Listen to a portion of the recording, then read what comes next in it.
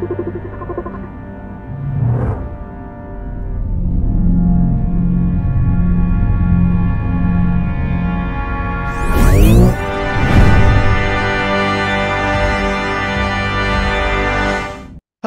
fellow travelers, and welcome to the First and Stars podcast.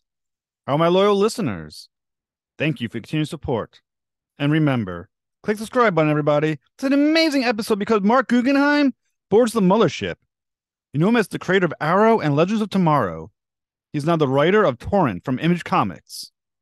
Come aboard as we go traversing the stars. Hello, Marc. Thank you so much for coming to the First and Stars podcast. Hey, it's great to be here. Thanks for having me. It's an absolute honor to speak with you, sir. I've been wanting to interview you for a very long time. Oh, thank you. Thank you. Well, this will be fun. I'm looking forward to it. Indeed, thank you. So I always start off with a question of inspiration. So what inspired your love of writing and who your earliest influences? Ooh. Well, I tell you, what inspired my love of writing? Well, I've always loved reading, and I loved comic books and reading novels. In prose, J.R.R. Tolkien was a huge influence and a great passion of mine growing up. In terms of comics, it was the work of Marv Wolfman and Bill Mantlo and Frank Miller and John Byrne and Chris Claremont. I came of age really like during the height of like the sort of the heyday of the Bronze Age of Marvel, where you had John Byrne doing Fantastic Four, you had Walt Simonson doing Thor, you had Claremont and a bunch of brilliant artists doing X-Men. Bill Mantlo was doing Micronauts and Rom, and Marv Wolfman had done a great run on Spider-Man and was doing New Teen Titans. It was just such a wonderful time to be in comics. And in terms of television, I would say the first writer I was aware of was a guy named Stephen J. Cannell, who created shows like The A-Team and The Greatest American Hero and Hardcastle and McCormick. These are, if you're of a certain age, you know those shows. He was the Greg Berlanti of his time. As well as Stephen Bochco and David E. Kelly and David J. Burke. Huge influences on me. That's absolutely fantastic. And like I said, like someone like Marv Wolfman, who is doing television and comic books, when you were first pursuing writing, which one was your first thought? TV show writing, screenwriting, or was it comic book writing? Believe it or not, it was TV show writing. I really wanted to write for comics, but I always say like it's actually harder to break in as a comic book writer than it is as a TV writer. Because with television, there are various on-ramps. There's agents and managers, there's staffing season, there are shows that are looking for writers. Comics, there are none of those things. So it's not like being a comic book artist where you could go to a convention and have them review your portfolio. No one's going to sit there and read a script. So comics turned out to be harder to break into. In fact, I really broke into comics really through Hollywood. It was my Hollywood work that got me, first noticed.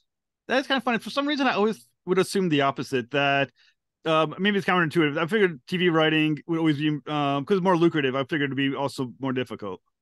Yeah, no, it's a totally fair. Yeah, I recognize how sort of counterintuitive this is. But when you sort of think about it in terms of, okay, well, how does one actually break into either industry? One has clear means of breaking in, and the other absolutely does not. Now, if I did my research correctly, you attended the University of Albany and the State University of New York. You practice law, is that correct? That's right. Yeah, I used to be a lawyer. That is amazing. And luckily you went to the side of good and you became a writer instead. Yeah, I gotta say, like, being a lawyer it's not a pleasant way to make a living. And I left, and I haven't looked back since.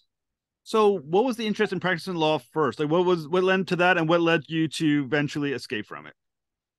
Ooh, well, it's funny. The thing that led me to escape from it was sort of realizing that the thing that led me to it wasn't really a thing. I got into law because I thought it was like a more stable career than writing. But primarily I was interested in fairness and notions of justice. And I got into law for all the reasons most idealists do. And then, of course, when you actually start practicing, you realize that all those ideals have no part of the legal system. And I got very disillusioned. I would say relatively quickly, but I was in my fifth year of practice when I left. So, it took me longer than some friends of mine who used to be lawyers and stopped. They got with the program a lot quicker than I did. I'm slow on the uptake. It took me some time to figure out that I really, really, really didn't like doing this. And the reason I didn't like doing it was it wasn't what I thought I was signing on for. So I just became very disillusioned, but fortunately had this writing thing to kind of fall back on. So I always like to make lines and connection between what someone has done and what someone is doing. So once again, as someone who started law and studied law, is there a connection between the ability to do that well, and the ability to write well? A little bit. I mean, I used to be a litigator. So that's like a trial attorney. So that's very different from practicing mergers and acquisitions or, or doing trust and estate work, transactional law. Real estate law, for example, is transactional. So when you're a litigator, you do have to do a lot of writing because you're writing briefs and memorandas and, you're writing answers to interrogatories and discovery requests. So there's a certain amount of writing that is involved. But I would say that there's a very straight line between the work I do as a showrunner and the work I did as a litigator. There was a lot of skills I learned as a litigator that moved over pretty seamlessly to being, a showrunner. I may be wrong on this, but I always think that a lawyer, much like a writer or even an English teacher like myself, is the importance of the meaning of words. Has that Yes. also translated into an understanding of the writing and purposeful writing when you're doing your script writing?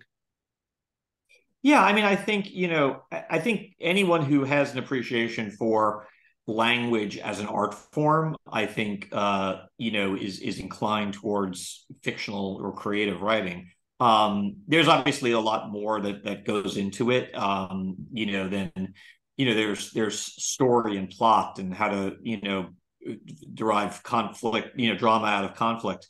So there's some overlap, but it's not a perfect, Venn diagram. So since your time in writing, you're extremely prolific. You have a lot of shows you write for, comic books, things of that nature. I think just recently you have, is it two ongoings and a graphic novel that are recent? Let's see. I've got an ongoing from Image Comics called Torrent that is coming out later in February. I have a graphic novel from Image that just got published last month, as well as a graphic novel from Dark Horse that came out in comic book stores last week, and then next week it will be in bookstores. So, So a little bit of everything. So when you're that prolific and you got that many stories going on, is it difficult to balance those diverse properties? And when you're thinking about things in a creative sense, is there an issue with one idea tugging on you harder than the other? It's like when you're trying to work on one project, you have this other germ that's kind of like pushing on you. No, because one of the reasons I like doing multiple projects at once is that if I get stuck on one thing, I can go to something else, so I can always be productive.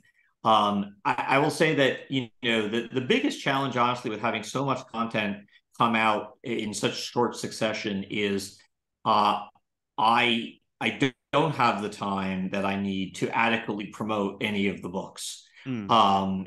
And that's a challenge because promotion and self-promotion is not something I'm particularly good at anyway.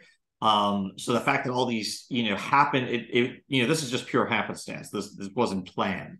But the fact that, in the space of, 3 months, three separate projects are going to come out, that's not ideal. Because in a perfect world, I'm taking time out of my day to do a variety of different ways of promoting any of the books. It's hard to do that with multiple projects. And like I said, I'm not good at it to begin with. If I've got time in my day, I usually am spending it writing something, not, promoting something I've written. I'm glad you found the time tonight because it's been a pleasure so far. So you're currently the writer, as you mentioned, a new series called Torrent from Image Comic Books. So what inspired the creation of this series? That one actually started as just like a thought experiment. I was thinking one day about the nature of a superhero like Spider-Man versus the nature of a superhero like Batman or the Punisher. And I kind of got just sort of intrigued by the question of how would what would it take to turn character A into character B? Mm. And is there a story there? And what was really kind of cool about Torrent is that from that very simple story, a much more layered and complex narrative about the nature of heroism, and the line between heroism and villainy started to emerge. And that was kind of intriguing and fun for me. So when I started talking to Justin Greenwood about collaborating on another book together, that was an idea that was kind of at the forefront of my mind. And I pitched it to him, and he liked it. So I wrote up like a short document that sort of at the time was kind of like my sort of all my thinking on this idea to date, which basically turned out to be like sort of the pitch for the series, as well as the first arc, which is the first 5 issues. I think that's fantastic that you're also working with someone who you worked with before. Now, is there a benefit into working with someone who you already know and have a partnership with previously, and what does that add to the project? Well, it's always ideal when I can sit down to write a comic book script and be able to sort of visualize the artist's work in my head. Because then I know what their strengths are, I know what their weaknesses are, I know what they like to draw. I know what it's going to look like, generally speaking on the page. Sometimes you get to do that, sometimes you don't. Like in the case of like Too Dead to Die, which was the graphic novel that I did with Image and Howard Chaykin that came out last month, or I used to have to say December, which came out in December. That was something I just started writing at the start of the pandemic on spec. And about 20 pages in or so, I realized the art I was seeing in my mind's eye as I was writing was Howard's. So that was a situation where I didn't know who I was writing it for until I did, and then I was lucky enough that Howard was game to work on it with me. Yeah, the cool thing about that is obviously Howard Chaykin, he's also a famous writer in his own right. Yes. What is it like writing for an artist who's also a very good, great writer as well? Well, I'll tell you, it's intimidating writing for Howard on multiple levels. Not the least of which is that he's a genius. I mean, he's a genius as a writer, and he's a genius as an artist. And he's someone who, it's weird to write for your hero. That's a strange experience. When I am in those kinds of situations, I have this tendency to deal with them by simply burying my head in the sand and pretending that I'm actually not writing for one of my heroes, or I'm not writing, like a Star Wars character, or I'm not, writing Superman. So ignorance is bliss, but I think sometimes you can sort of force ignorance when you really have to. Now, when you're writing with Howard Chaykin, did he ever send notes like, "That's how I would write this"? Like let's No, not do this. no, actually, Howard, this is this is technically it's like my fifth thing that I've collaborated with Howard on, and he's always so gracious, and he never gives notes. He never says, "Oh, I would do this differently." He's very content to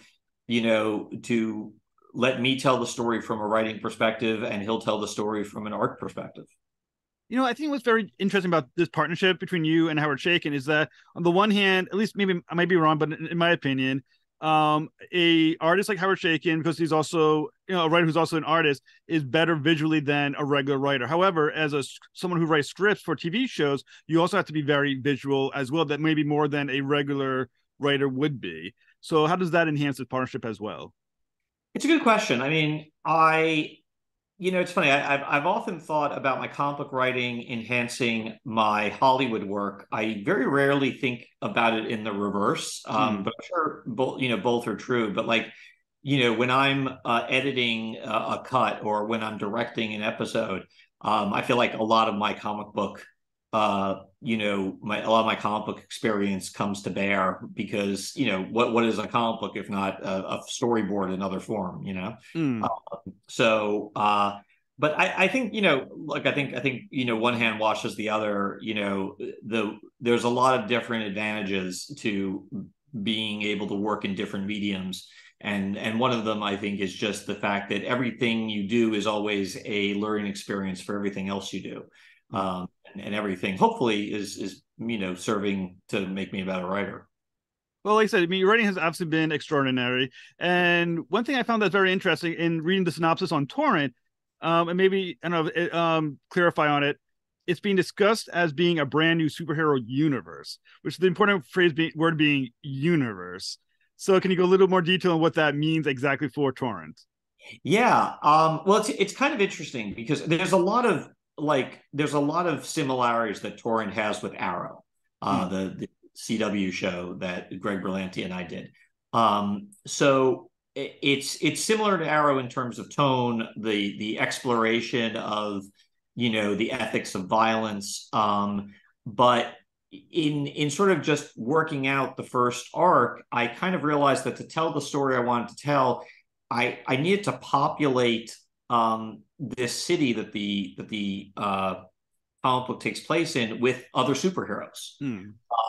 I wanted the Avengers or the Justice League to try to stop Spider-Man from whatever he was trying to do. So the kind of by accident, we sort of, just like with Arrow, we kind of stumbled into a universe because, in Success, we have the ability to use Torrent as a building block for a larger superhero landscape. Which is kind of the way I like to build out a universe. I like, with Arrow, we always said we built the house brick by brick. We didn't, start off with Justice League. We started off with one guy with a bow and arrow, and slowly over time, built and added different pieces. And sometimes the pieces were from other shows. Sometimes the pieces were from an animated show. It just allowed itself to grow organically. And that would be my hope for Torrent. I'm one of my pet peeves about universe creation, if I can put it that way, is people trying to run before they can walk. And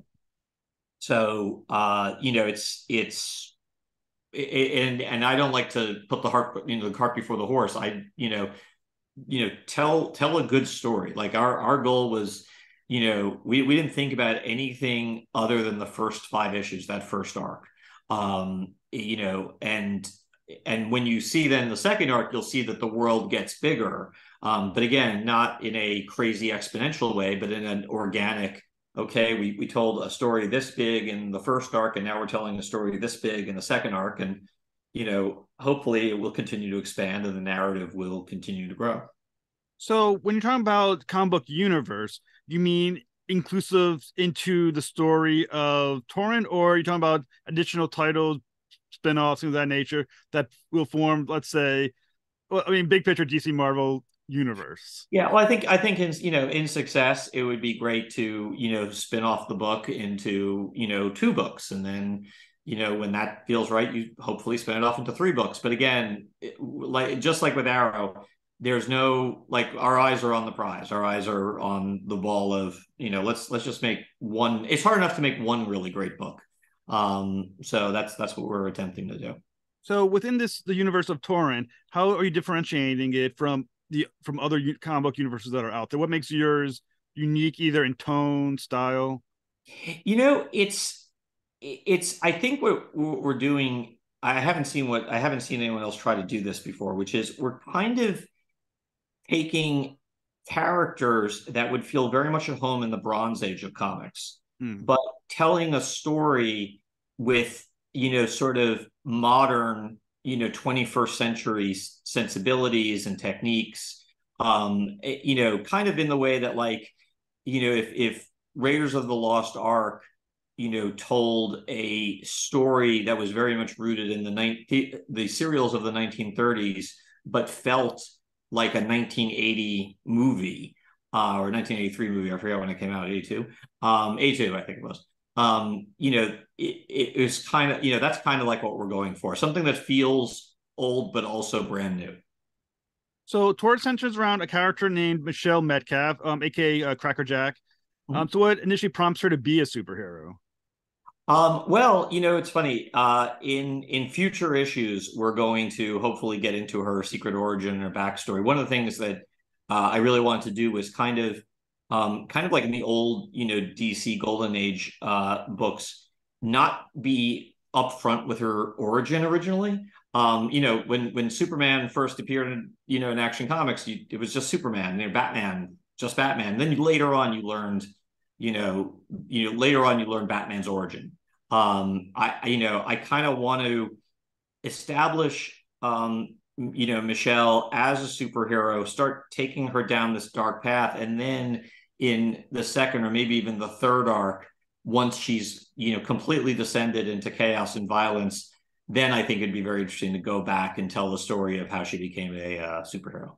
Now, once again, in the synopsis, she described, at least initially, because I know things change later on, as being happy-go-lucky. Now, how does that represent her initial worldview of herself, the world that she lives in, and is the world at that moment a reflection of her worldview or her perspective at the beginning? Well, I think the thing that Michelle discovers in the very first issue is that the world is very different from her worldview. I think she sort of goes into it with this kind of rose-colored glasses view of superheroics. Is like, this is fun. You're an adventurer, and then she discovers that at least the city that she lives in is particularly dark and difficult, and not at all what she thought she was prepared for.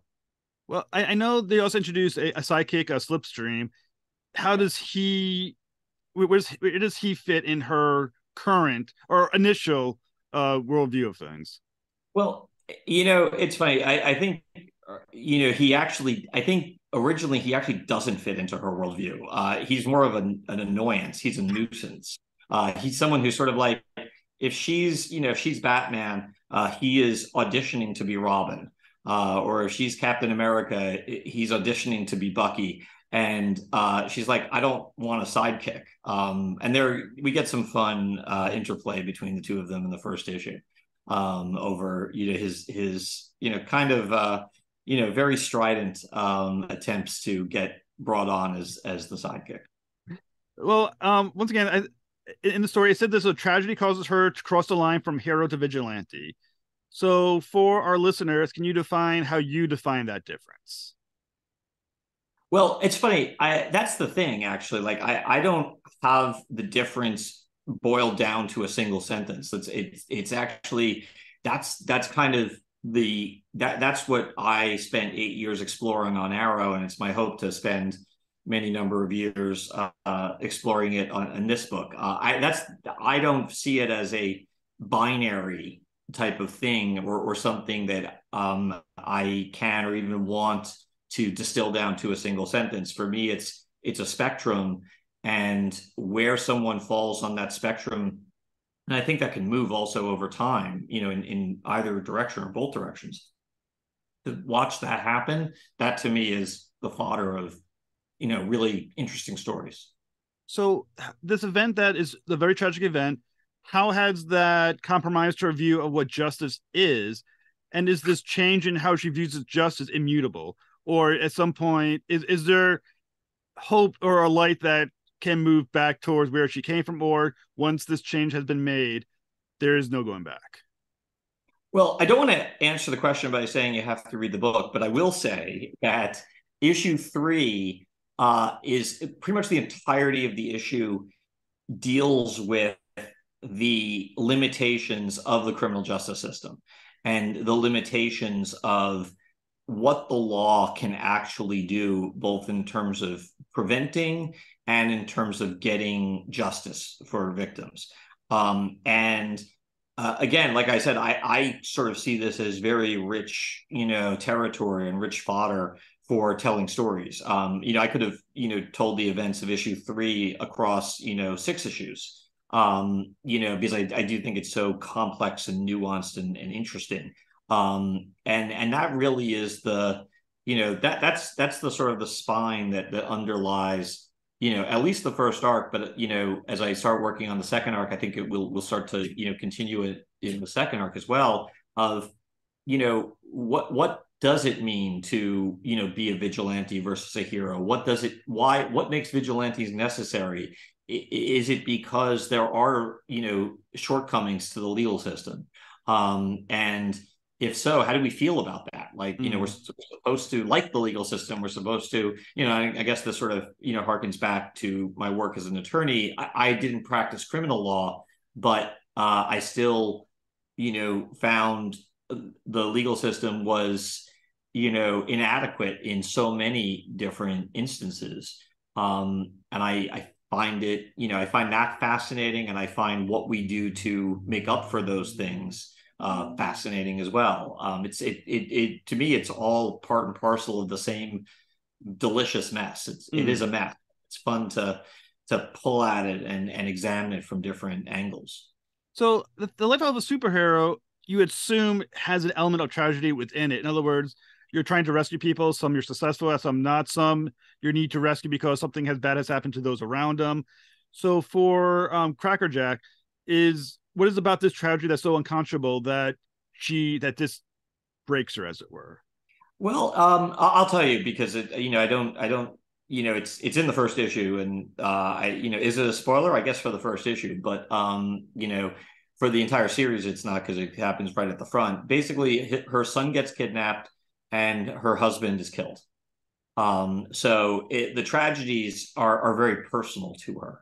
And the reason I had the son abducted and not killed as well was I wanted to place her in a position where she had to do something proactive. That it's not just vengeance; it's protective. It's her trying to save her son, which there's nothing more visceral than a parent trying to save their child.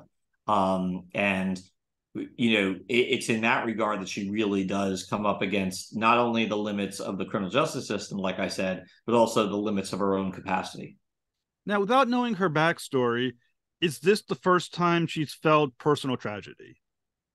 Yeah, that's pretty much the way I've been, writing her. That this is someone who hasn't had to deal with, something this horrible before. Like I said, her worldview is kind of, happy-go-lucky, or it's sort of rose-colored glasses, little Pollyanna-ish. And this is despite the fact that it lives in, at very least, a city, if not an entire world, that isn't as kind and gentle as as she's led to it believed it to be. It's there's a little bit, not a lot, and I try to be very light about it, but there's a little bit of meta commentary in the story that we're telling, where we're like I said, taking a Bronze Age character and kind of putting them in a modern set of circumstances. So it's not just the way we tell the story, but the story itself is a modern story. So she is, to be sort of very reductive about it, you're taking a character from like the 70s and 80s and forcing them to deal with the villains of, the 2020s. Really, really big difference there. But again, that to me is part of the fun of it. So, having now dealt with tragedy, potentially for the first time, or personal tragedy for the first time, now being a superhero and dealing with other individuals who've had tragedy, or people or victims of things of that nature, does this give her also an understanding? Is there a positive aspect to it that she has an understanding now of what others are now dealing with that she's trying to protect? Well, I think eventually we'll end up sort of telling that story. We don't in the first 5 issues, but that's that's just a question of sort of where our focal lens is. So how does the change in her affect those around her in the superhero world? It ain't good. Let me put it.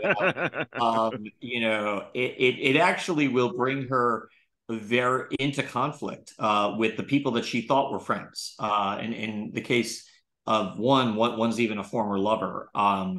And there is just a huge amount of conflict there, but that conflict is bilateral. On the one hand, Michelle is doing something that is very clearly crossing a line as far as they're concerned, But on the other hand, Michelle feels that she has to do it because the people that she thought were her friends, her fellow heroes, aren't, willing to go the distance that she feels they need to go. And on some level, she feels like she's entitled to expect them to go. Now, these other heroes that are around her, are they also, as you mentioned, a Bronze Age style hero, or are they slightly more modern than she is? I would say they're mostly Bronze Age. There's one or two that I think you can make the argument that they're a bit more modern. But I think they have that, kind of that Bronze Age kind of feel to it. They certainly are approaching the circumstances that Michelle finds herself in with a Bronze Age kind of idealism. And, one person's idealism is another person's naivete. Mm. So their worldview is more black and white, and that's the issue they have. Is it also is the fear of what happened to her impacting at all the view of the others around her in the superhero community? No, I think no, and I think that that's a problem for Michelle. I think she, I think she has a lot of reasons, like I said, to be disappointed in her fellow heroes and her, her friends. And at the same time, they are they're not wrong either. They have some they're making good points. I tried very hard to, it's superheroes, so eventually the conflict becomes, action. But before we get there, the conflict it's very nuanced. There are good arguments on both sides. Michelle is right in a lot of respects, but she's also wrong in a lot of other respects. So within the context of the story, are these other superheroes as similarly a antagonist as the villains are that she's facing?